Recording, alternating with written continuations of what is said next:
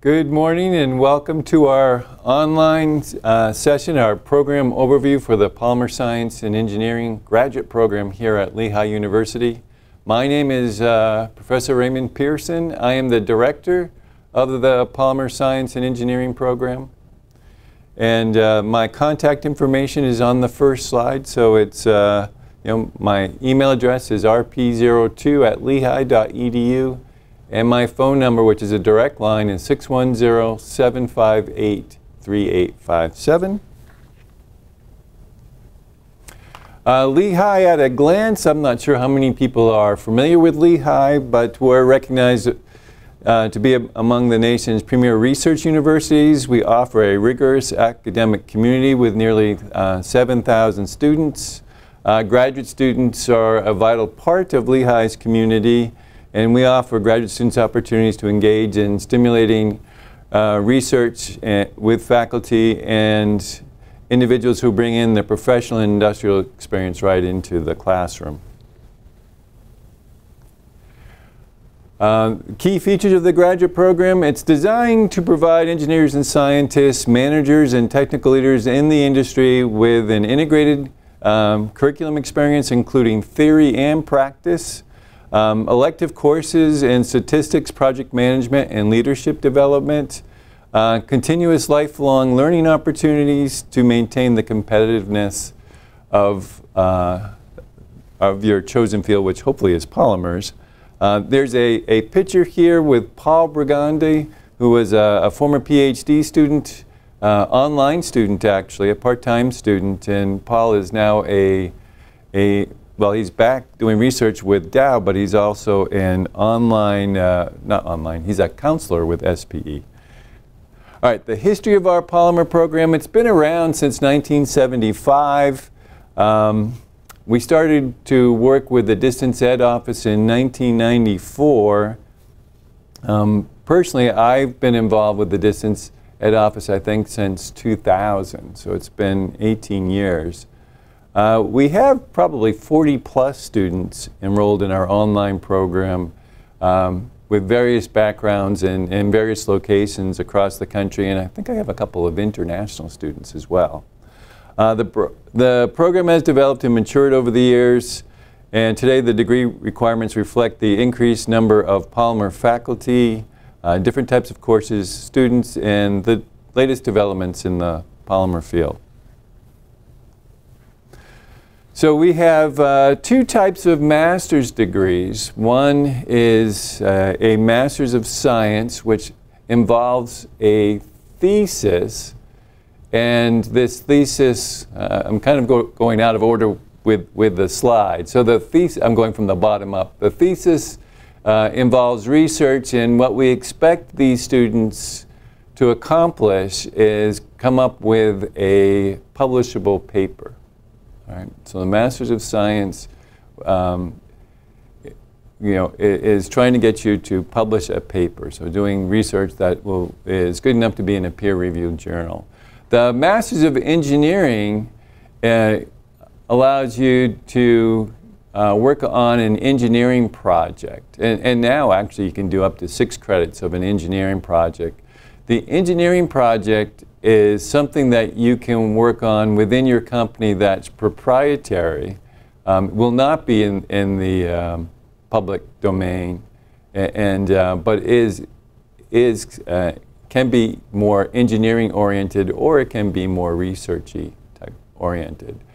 Both degrees require a total of 30 credit hours, and both of the degrees require that you go through our core course sequence, which is basically two introductory type polymer courses. The first one is an introductory to polymer science, which is really our polymer synthesis course at this point.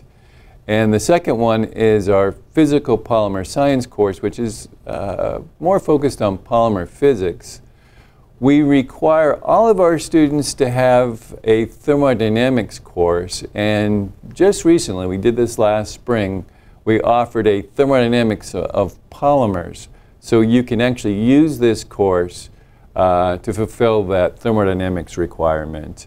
And then we have a number of specialized courses. So we have courses in adhesion, mechanical behavior, nanocomposites, blends and composites, characterization of polymers, emulsion polymers, and polymer processing, just to name a few.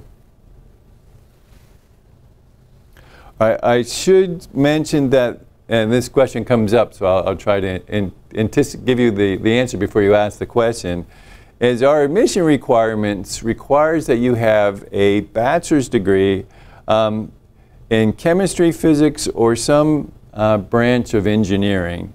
And we require a undergraduate GPA of 2.8 or higher.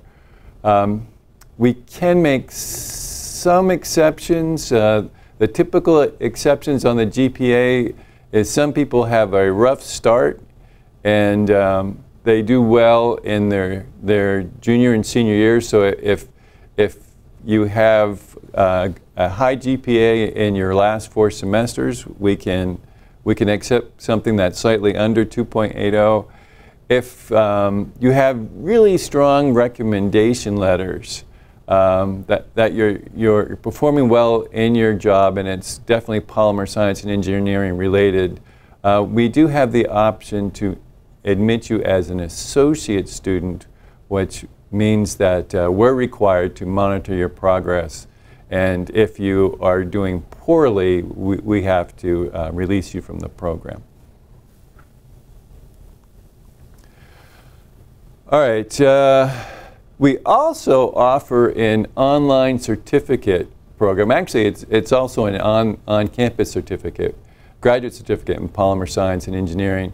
And this program was designed for people who do not need a master's degree, but they do need either an update in polymer science and engineering, or they're using this to complement another graduate degree. So, for example, if we have on-campus students working in mechanical engineering, but they're working on processes that involve polymers, then they can take 4 polymer courses and get this graduate certificate on their way to their PhD in mechanical engineering. If you're working in industry and you have a PhD in chemistry or physics with no formal training in polymers, you could take this online graduate certificate program and quickly get up to speed.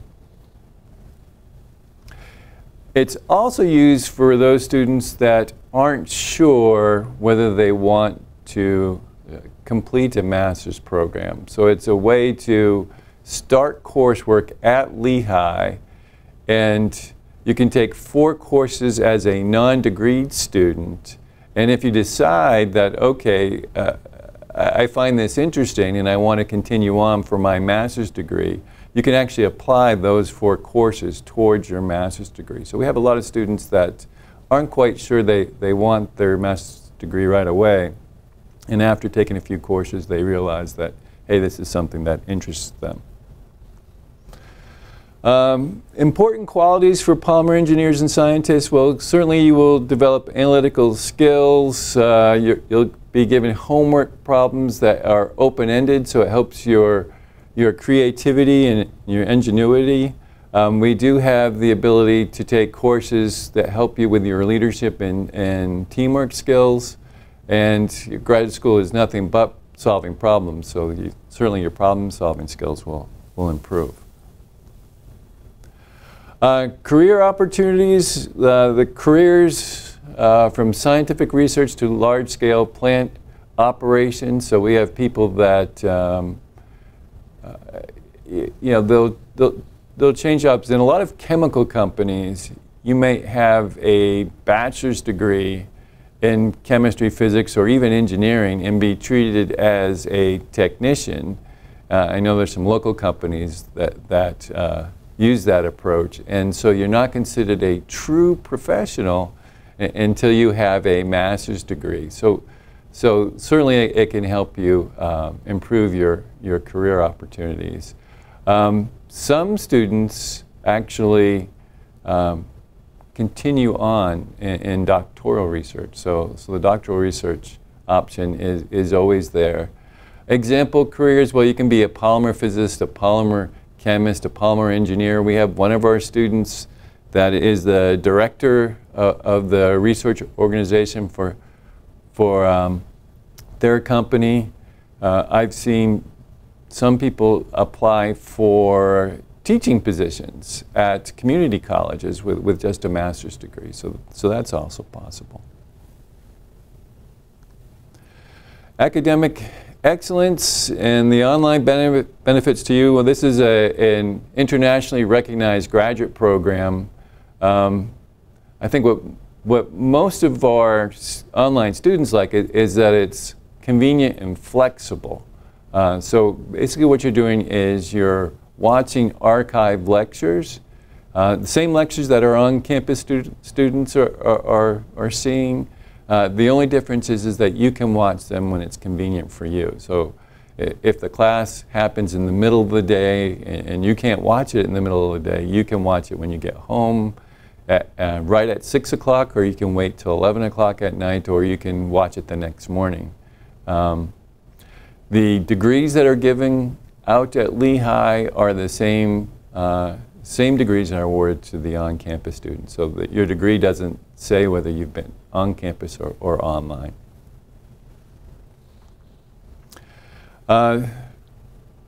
This is my last slide, and this is probably one of the more important slides in this deck, and it talks about the whole admissions process.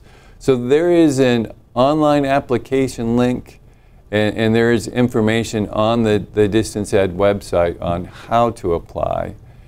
And I think the forms themselves are pretty straightforward. The other issue is application deadline. So you want to make sure that you get your applications in a timely manner. So if you want to start in the spring, next spring, you want to make sure that your application is complete by December 1st.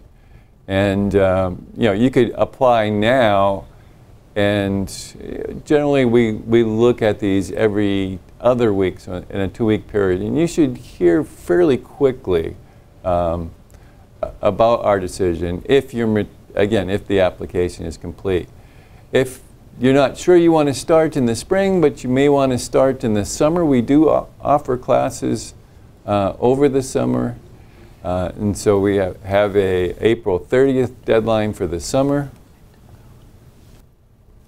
And if you're going to apply for next fall, and we have people filling out applications now for next fall, and the application deadline is really July 15th there. I think that's all I want to say about admissions. There's a tuition number on this slide. I should mention that this is the tuition for the 2018-2019 academic year. And like most universities, there tends to be a tuition increase for the following year. I do want to mention that this information session is recorded. So if you want to come back later and review the presentation, you can. And at this point in time, I would like to answer any questions that you have. Yes, we do have quite a few, Ray. Okay, good. Is there an opportunity to continue onto a PhD online? There is. So it turns out that Lehigh changed their policy, I don't know how many years ago. We used to require a 1-year residency, and now it's a 1-year, I think it's intensive experience. So as long as you're enrolled as a full-time student for 2 semesters in a row, you fulfill that education intensive requirement. I have had several part-time PhD students over the years, and I should mention that I've had probably around 10, and my success rate has been 2 students out of 10. And it's not that the 8 students couldn't make it. what mostly happens in their cases is they get promoted. And their new position requires so much time that they have to give something up. So it is possible to do a PhD online. You'd have to be in a research environment, and basically the proposal would have to be approved. And actually, you'd have to apply for the PhD program with a good plan for your dissertation. Good question. Do you have any other certificate courses like in blown molding, resins, plastic recycling? We have just one certificate. So the certificate is in polymer science and engineering. We have injection molding experience. We have composite processing experience. We actually have additive manufacturing experience or expertise on campus. But I don't believe we have anyone in our faculty presently that does blow molding. Is this program open for international students, and what are the requirements with TOEFL scores? The TOEFL scores, this program is starting to open up to international students. I've had a couple. My concerns with opening up to international students had to do with proctoring. And it turns out that now you can have online proctoring, so it makes it a little bit easier. So we are opening up to international students. The TOEFL scores are the same for on-campus students, and the whole purpose of having, and I don't remember those requirements offhand, you have to look that up online. The whole purpose for having TOEFL scores is so to make sure you understand the English. So when you take the exams, you'll understand what we're asking for, and you'll be able to respond in an intelligent way. So I still think TOEFL is going to be very important for international students. So other than the TOEFL score, there's no other prerequisites for international students? They still have, for international, there shouldn't be. We normally ask for on-campus students for GRE scores, but with this program is really meant for people with industrial experience, and so with that, I equate that industrial experience as being able to pass at least the GRE exam related to polymers. So we waive the GRE scores. What is the total cost for the master's program? Well, so the master's program is 30 credit hours times $1,500 a credit hour. Is that $45,000? Thanks. It's $45,000. Well, plus interest, because the tuition can go up. Maybe you could talk a little bit about the classroom experience and exams, workload outside the classroom.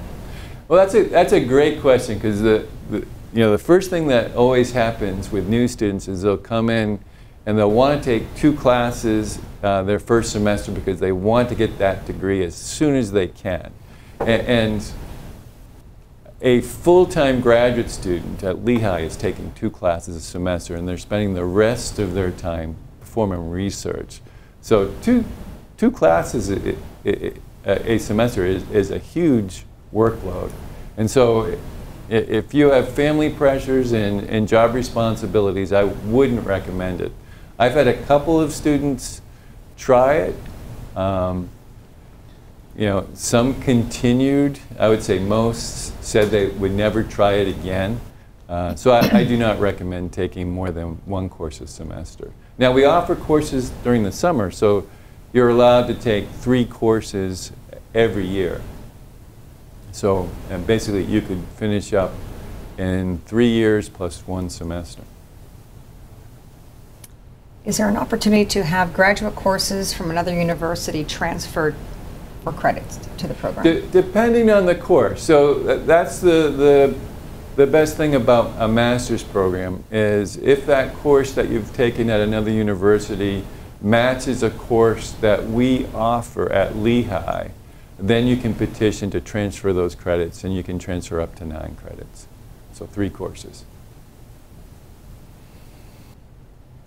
And this Master's in Engineering program be accepted for the PhD program if they do just pursue that? Right. So the master's, the credits from the master's program. So at Lehigh, if you came in with a bachelor's degree and you wanted to get your PhD, you would need 72 credit hours. If you come in with a master's degree, you would need 48, so a master's degree from another university. So again, you spent 30 credits there, another 48 from Lehigh, you have 78. And that, I should mention that's the minimum amount of credits, not the maximum. You still have to complete that dissertation, which is what gets you out. If you get your master's degree at Lehigh and you continue on your PhD, it would be 42 credits more than that 70. Sorry, more than that 30 to give you 72. So if a student plans on taking a few courses as a non-degree student and decided to then enroll in the graduate program, would those classes count towards the degree? Yes, and a lot of our students, that's how they come into the master's program, is they're not quite sure that you know, they need that degree, or they're not sure about what the curriculum is going to teach them. And I would say, you know, 9 out of 10 students that come in that way stay in the program for their master's degree.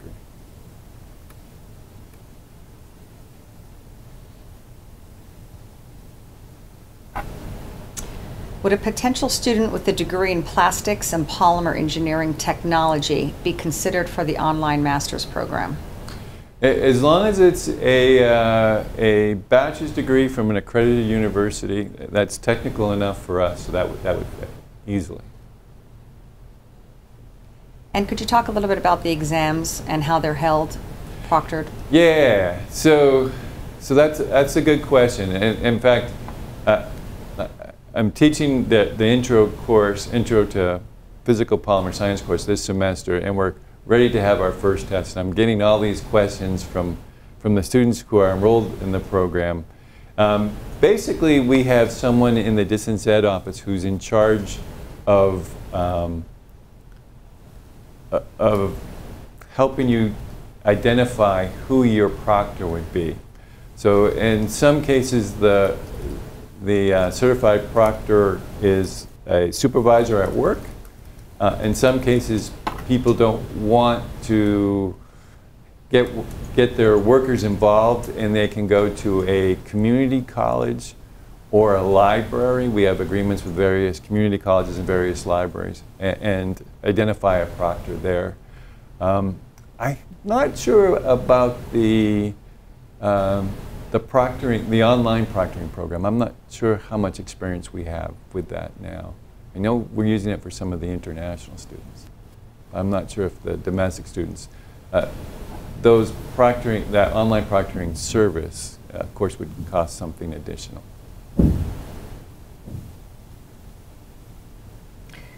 Could you explain the difference? Why would someone want to take the MS over the MEng degree? It's funny. When I first started doing this, we had a lot of chemists get a master's degree from this program, and they preferred to have the Masters of Engineering because they consider themselves to be engineers. I don't know if it makes a big difference to employers. I think if you're going to work in a research environment, then a Master's of Science makes much more sense, because you will be doing some research, and you know, we'll emphasize those types of skills. The Masters of Engineering can be completely coursework. So you can take 10 courses. You don't have to do an engineering project. It could be just 10 courses. And some people like that because some of them may not be in an organization that allows them to do work on site.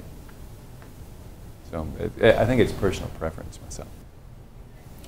Can you share some examples of the students, our alum, and where they are, courses and companies?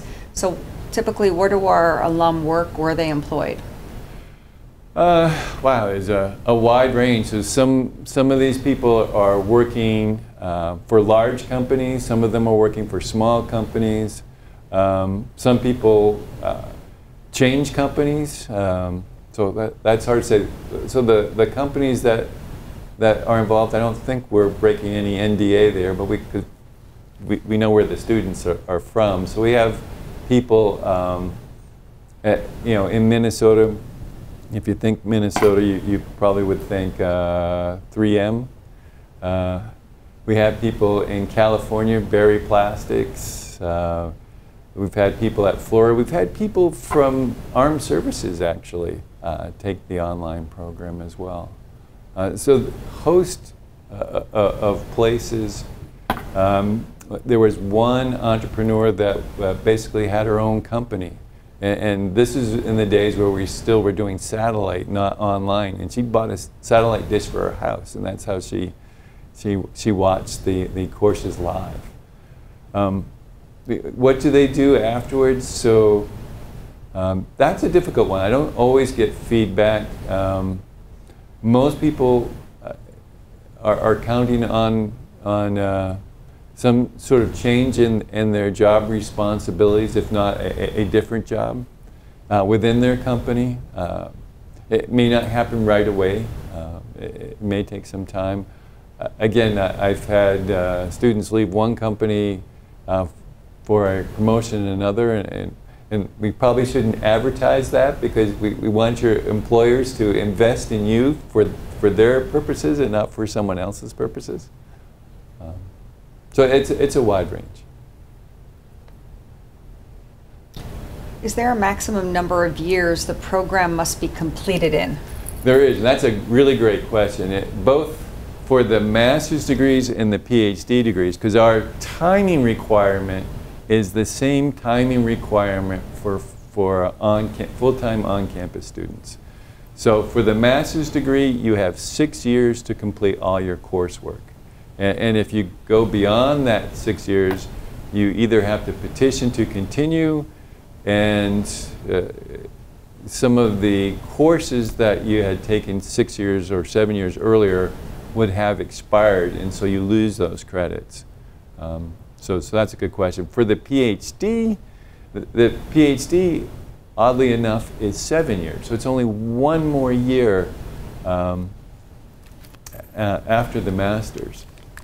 So it's, I think the timing on the PhD degree is more stringent than that for the master's degree. Most of our students, I would say, finish up in 3 to 4 years.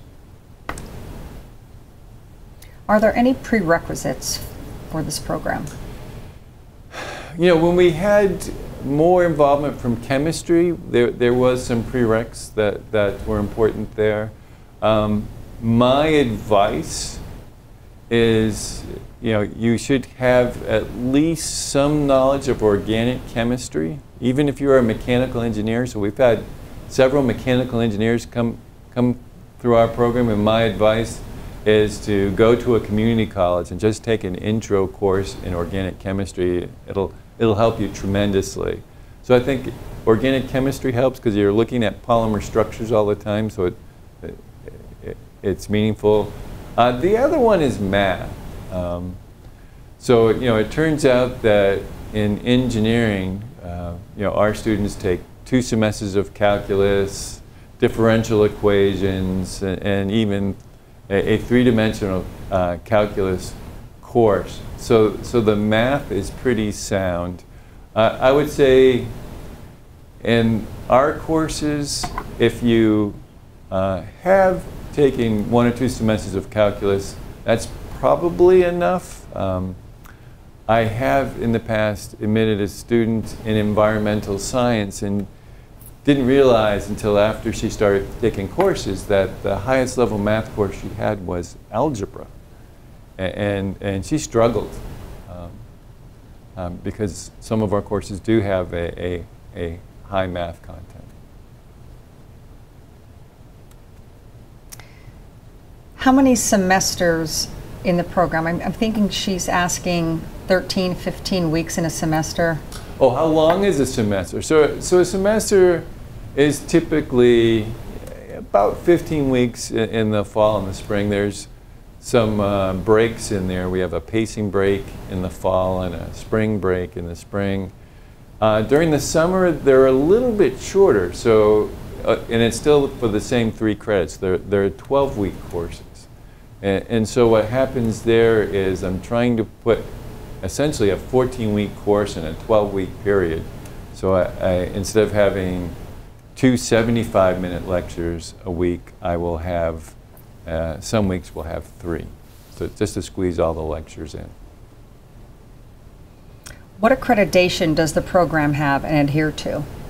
So we're a master's program, so we're not ABET accredited. ABET accreditation is for undergraduate degrees. We are accredited. We are accredited by Middle States, and we just finished our latest accreditation process, and that accreditation is for the whole campus, and we're part of that. Is experience, like work experience or credentials, a substitute for coursework? We can't give you credit for experience, but that's a commonly asked question. It does help you conquer these courses a bit faster and a bit easier. So it will help you, but unfortunately we can't give you graduate credit for your experience. Roughly how many years in average a PhD student takes to get their degree? So let's say online. Students, so I should admit that we rarely have online PhDs. They have to be exceptional students. For the on-campus PhDs, we're talking typically 5, maybe 6 years, full time.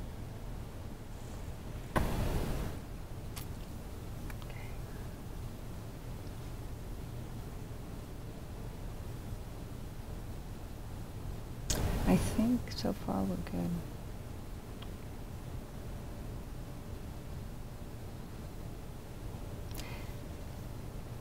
One more question about the GRE. Okay. It is required for international student candidates or just campus students? Well, you know, I haven't thought about that. We don't require it for our domestic students, so I'm not sure why would we require it for our international students who are also working in the polymer industry. The same reason for waiving that requirement would be there. Again, we're just starting to open up our online program to international students. What are some of the electives that you could take part of the program? Right, so basically you could take, this is sort of the misconception, is you could take 10 polymer classes. Some people believe that they can only take 8 and they have to take electives. And that's not true, especially now since we have a thermodynamics course in the polymer program. So we encourage people to take elective courses. They're graduate courses, so they have to be, in Lehigh's nomenclature, 300 level courses and above. And they could be in industrial systems engineering, it could be in chemical engineering, mechanical engineering. We've even had a student take a business course or 2, and so we'll allow that. Typically, we'd like them to be engineering, so we don't allow more than 1 business course. They could be chemistry courses, physics courses. Again, if they're outside our college, it's 1. If it's inside our college, they can be 2. So it's really what the student is interested in, and since they're electives, it's what they think will help them professionally. And a lot of them will ask for advice, and the question is, well, what should I take? And normally my response is, well, what are you interested in? What do you think you need to do better at work? And I think that's what the question was, that it's tailored based on the student's area of interest. Yeah, yeah. Yeah, that's a good way to put it. So a question here, graduated 13 years ago, would this be an issue for applying to the master's program? No, no. I remember I had a student in, I think it was my mechanical behavior course from Roman Haas at the time. Roman Haas no longer exists. They were bought by Dow. And I thought this guy was a whiz kid. He was acing every test, and I met him at some sort of event. Roman Haas is located close to Lehigh, and I was expecting to see this 24-year-old, new college graduate, and it turns out this was a mid-40s person, a midline manager at Roman Haas. So just then decided to take some graduate courses. And I think you may mention this. How long typically takes the application acceptance process? Timing is everything. If I'm not busy, and Lisa Arechika is our graduate coordinator, she will notify me when there are completed applications on CollegeNet, and I will look at them after her notification, typically within a 2-week period. And so we can give a notice then. Sometimes what happens is people will finish their application, or at least they think they're finished with their application, but they don't have their official transcripts. And for us to officially admit someone, we do need the official transcripts. Now we can give you a hint of what our decision is going to be, but we can't make the decision without the official transcripts. What is the typical duration of an online teaching session? So typically, I have, and I think most of our instructors will teach 75-minute courses. A lot of our graduate courses are 2 75-minute lectures per week. In addition to that, I typically offer my online students a review session before the exam, so they can actually talk to me live. They're always free to call me or send me an email, but I normally don't hear too much until an exam comes up.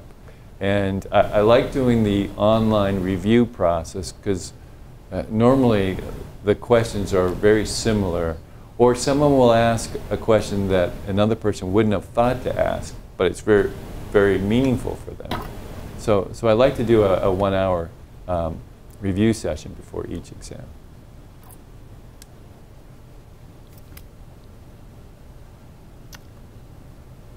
And I think you answered this. How are the end of the semesters assessed? Do you do finals, midterms?